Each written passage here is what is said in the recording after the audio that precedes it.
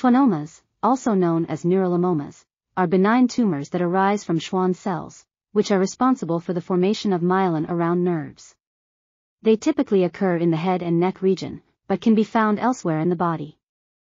Facial nerve schwannomas, FNS, are rare tumors that develop in the external auditory canal, parotid glands, or other areas of the face.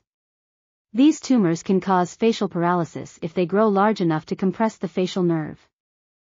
Surgical removal is the preferred treatment option, although radiation therapy may be used in some cases. This article was authored by Daniela Vrinceanu, Mihai Dumitru, Matei Popa-Cherecheanu, and others.